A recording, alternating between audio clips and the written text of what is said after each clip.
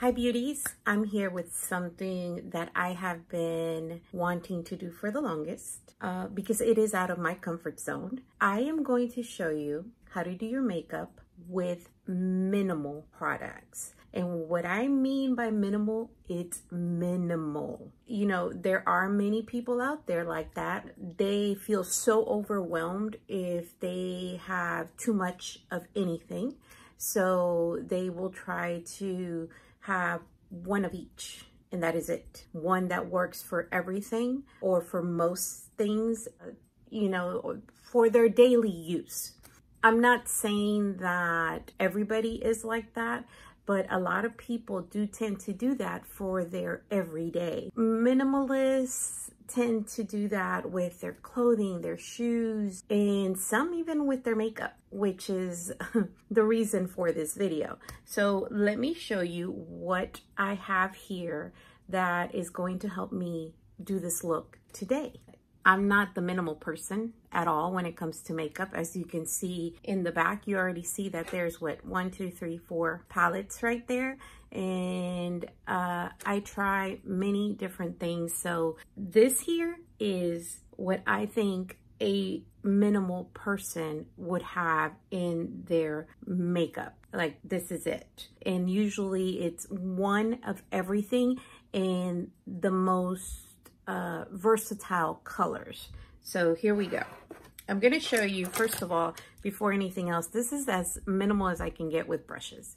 You need a kabuki or big fluffy brush for powders. I have one for a blush. I have one for a bronzer. I have one for a highlighter. Those are the face ones. And then I did my best to pick 2 that I could use, you know, double-ended for eyeshadow. Yes, very minimal. I'm a little concerned here, but we'll make this work. Eyebrow pencil in the closest color for my brows. An eyeliner in one of the most used colors, brown or black. And then a white one for brightening the eye. Not everybody as a minimal person would have this, but if you are at my age or older, brightening your under eye is a good thing to do. So I went ahead and chose that. A primer, an eyelid primer. Not everybody uses a primer, but again, it's one thing that I suggest you use to keep your eyeshadow intact. Face primer, again, not everybody uses it. They just stay with moisturizer, which is fine, but your makeup lasts longer with that. A lip liner. Most people will use a nude.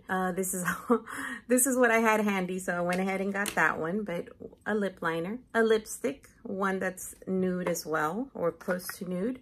Lip gloss. I went ahead and got a lipstick and a lip gloss because most people will have one of each just in case. Liner, eyeliner, and I went ahead and got black because that's what most people use. I'm not one of those. I do like colors. Mascara for the top lash and the bottom. Foundation, concealer, pressed powder for setting the under eye and for setting the rest of the face. I just went ahead and got one because again, as a person that just tries to stay with the minimal amount of products, you will usually just see them have one loose powder or one setting powder, and that or a pressed powder, and that is it. One that works for everything. Again, a very versatile product. And then I have a face palette. And why I say a face palette is because the person that wants to be minimal and carry everything in one palette will choose one like this that has blush, bronzer, highlighter, and the rest. So this is all for, you know, eyeshadows that you could use during the day or at night, make it smoky, and then of course the rest of the face. So this is all in one, which works great. And then the setting spray. Most people don't use setting spray, but again, it is something that helps lock down your makeup. So I went ahead and got one of everything, and here we go. This is going to be fun. I already have moisturizer. I already have under eye serum, and now it is time to get busy. Primer. I'm telling you, this is gonna be interesting. Lid primer. This is the sheer from e.l.f. Very affordable one. And the primer that I use for my face is from L'Oreal, the Miracle Blur, which is one that I like and also very affordable. I honestly don't know if they still make it. Oh, I forgot. I didn't show you the sponge. Okay, now that my face is primed, we're gonna go in with this CoverGirl plus Olay Simple Ageless, which has been one of my go-tos this summer. And summer is basically over, but we are going to use this for this video. Sponge, this is a BH Cosmetics sponge, and we will be using this for the makeup and the concealer. So here we go. What I do is I go ahead and pump, just do one pump, just on the back of my hand. Get it with the sponge, go to work.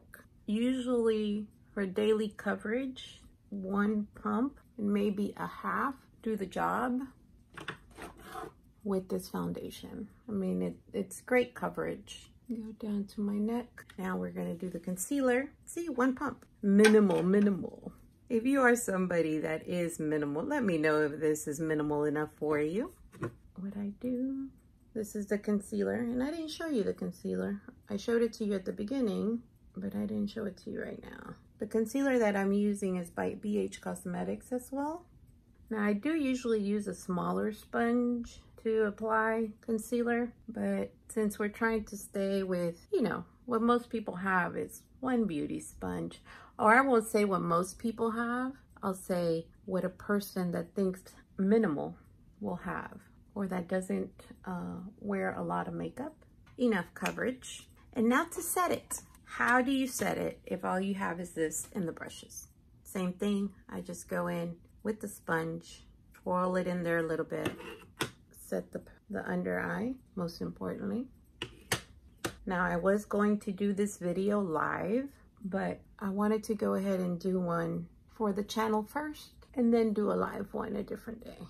Now, to set the rest of the face, go in with this brush, same powder.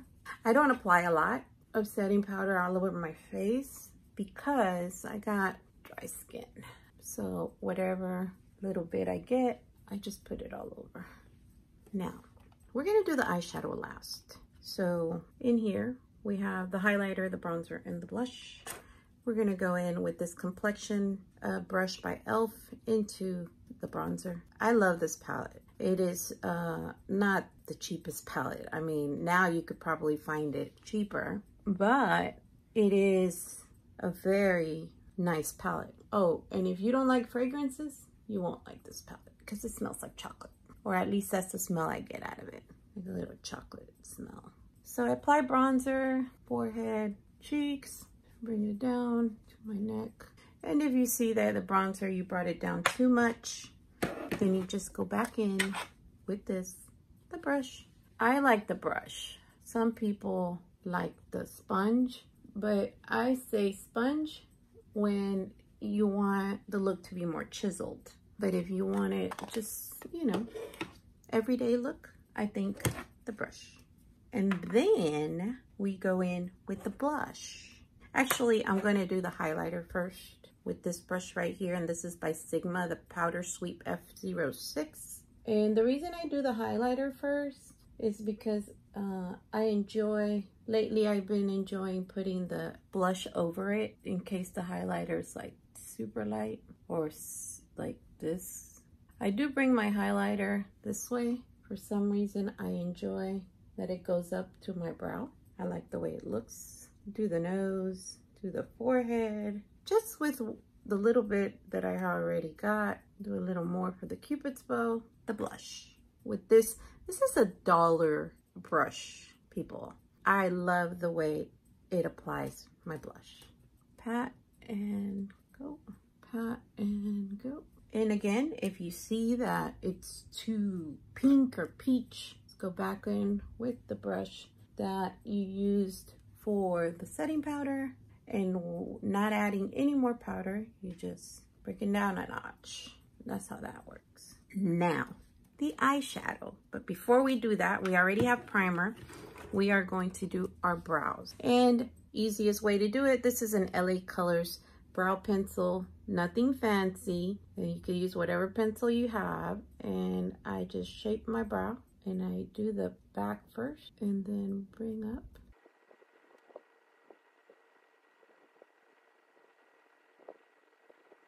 Okay, brows are pretty much done. But if you wish to clean up the bottom, the best thing to do is get a little bit of your concealer, a little flat brush. I know this one I use it for my eyeliner, but I won't need that for my eyeliner today. So you just get a little bit of the concealer on the brush and make sure you can clean the bottom. Cleaning up the bottom makes a big difference. And of course, you can do the top as well. Don't be alarmed if your eyebrows don't look exactly the same. They are sisters. They are not identical twins, okay? So keep that in mind. Let's go for this. We are going to use this as the base, just all over the eye. I must say that I did not clean this brush very well because the color is not looking the way it looks on the pan, but anyways. Then we're gonna do this as the transition shade using the same brush. Bring it up a bit. And then we're gonna use this part right here for this color right here. It is gonna be to give a little more depth and bring it into the crease. So you start at the corner and swipe in. If that's all the depth you would want, then you just add a color to your lid. But I'm wearing black and white today, so we're gonna add a little bit of this darker chocolate tone. Same brush, and we're gonna pat it. And then bring it in. You have to do this. It just depends on how much depth and smokiness you want in your look. And to bring this and marry it together, not using anything else on this brush, just whatever it already has, I am blending it.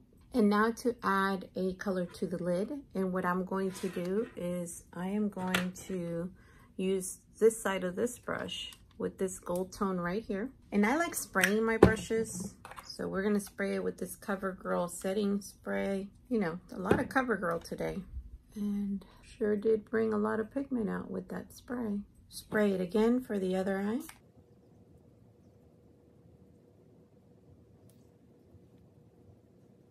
Now to make sure that your corner is blended in quite nicely. And to give the middle just a tiny bit more liveliness, we're gonna go into that highlighter just with the finger.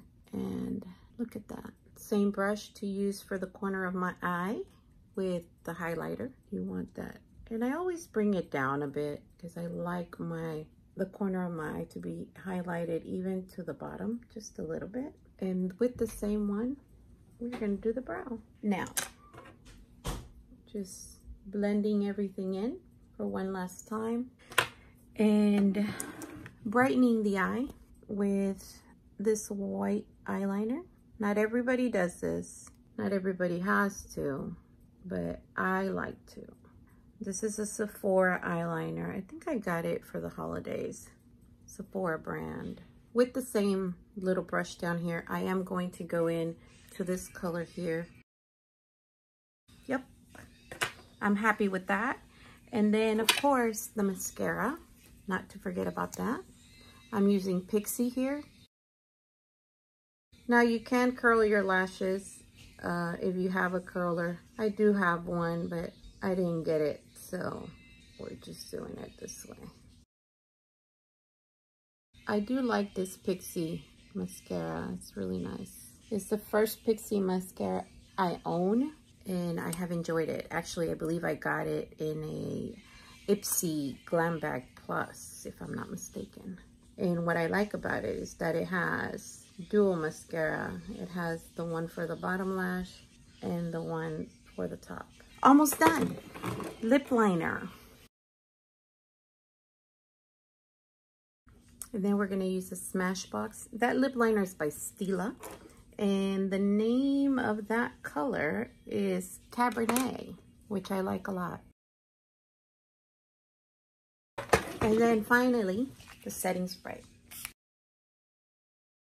And I like to go in after the setting spray and doing this, just to make sure that everything is in place. And there you have it. This is the look that I got with owning these products right here. Basically acting like this is all I had available to use. Or, you know, for someone that this is all they have as a little makeup case. I'm not saying there's anything wrong with that. There isn't. You make what you have work. And that's what I did. I used the minimal amount of products because I wanted to show you that even if you have a small amount or one of each, you can still get a great look out of it. And then when it comes to brushes, again, this is about as minimal as I could do, which is 6 brushes in total, and then a beauty sponge. Now, if you would like for me to show you how you can get a look with only using 1 brush, or just the beauty sponge, or your fingers, anything like that, comment below and let me know. I will be doing this video live pretty soon, and if you wish for me to do something different, let me know. I'll see you on my next one.